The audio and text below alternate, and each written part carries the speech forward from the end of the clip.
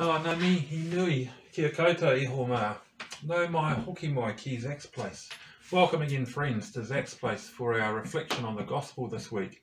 Once again, we have a ripper from Jesus that cuts across so many practices and things which happen in the world around us every day. We have the story of the vineyard workers, or the generous landowner, coming to us from Matthew chapter 20, verses 1 to 16. It's well worth reading, and you'll find the text right at the bottom of the associated words in this post. Jesus is describing to his disciples what the kingdom of God is like. It's like this landowner who needs his grapes picked. He hires workers from the marketplace one day at the standard daily rate for them, 1 denarius for a day's work, and the workers are happy about that. Later in the day, he needs more workers. He goes back to the marketplace and encourages more people to come and join in his harvest. And then right at the end of the day, just before knockoff, he goes again and finds still more people standing in the marketplace doing nothing. He asks, "Why have you been here all day?" And they reply, "Well, no one has hired us today." Obviously, these are the people in that community that no one wanted to employ for the obvious reasons. They were probably the lame. They were probably slow, addicted, battlers of some sort struggling to get by. The usual suspects we find in our housing estates and deprived neighbourhoods today, who are often unable to access employment opportunities and contribute to our society in meaningful ways. After the mahi, after the work, the landowner comes time to pay out his workers, and he starts with those who came last, who did the least work, and he pays them a denarius, the same as the others agreed to work for. Now obviously the early birds who worked all day are upset. Why do they get as much as us when they haven't worked all day and borne the heat of the day?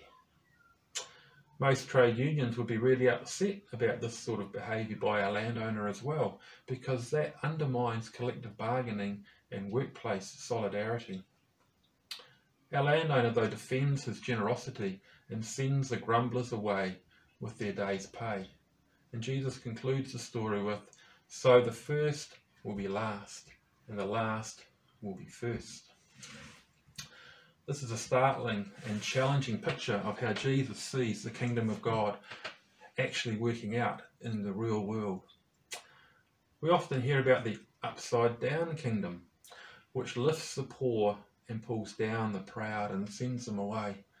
And this is played out in today's story. Already this week in the Gospel we have read of the rich young ruler turning away from Jesus, and the disciples heard again yesterday that the first will be last as well. So today's story is not an anomaly. It is not an exception in the thought processes of Jesus. It is a consistent and constant theme. So let's take heed of it and have a closer look.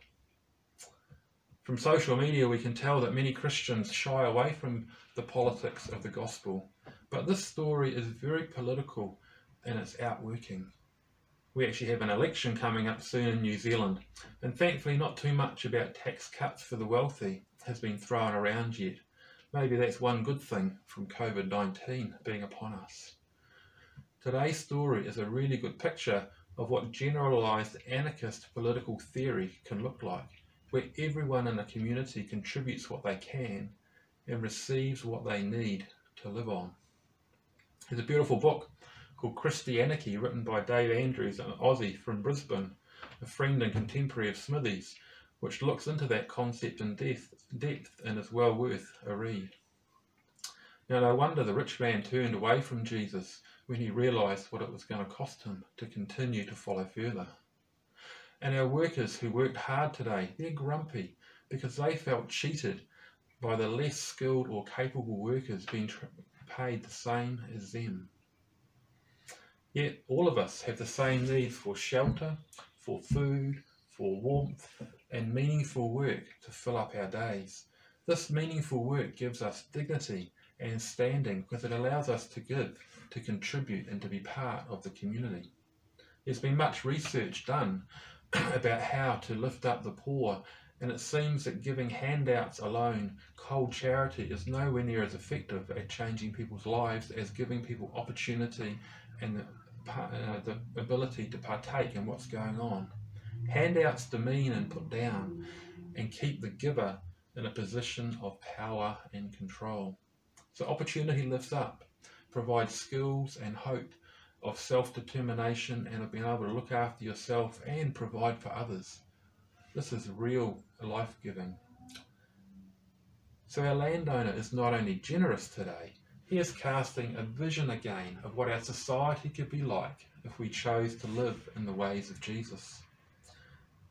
So how can we be part of making this vision become reality in our world today? After all, we regularly pray, "Your kingdom come on earth as it is in heaven." May we have the balls to be courageous and vote for this type of society. May those of us who employ people and who are in positions to share resources look for ways that we can make the last be first and the first last. This can be a very difficult thing for us to do if we're concerned about the company we keep and what they may think of us.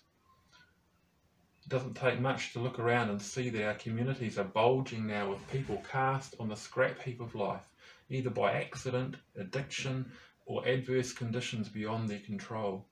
This story calls us to include them and look for ways to give them meaningful involvement and creative engagement in our community. Through this creative engagement, dignity and mana, standing, can be given to everybody, especially those who often miss out on it. We don't need the snide remarks and put-downs from politicians and privileged people about those who are not able to contribute as much as they are. Jesus Christ, friend of outcasts and sinners, he is our Lord, and his way will always challenge our privilege by flipping it upside down and welcoming those others may not want to engage with. May we be known as those types of people in God's squad. So God, give us grace to live in this way. Arangamārie kia koutou katoa. Cheers.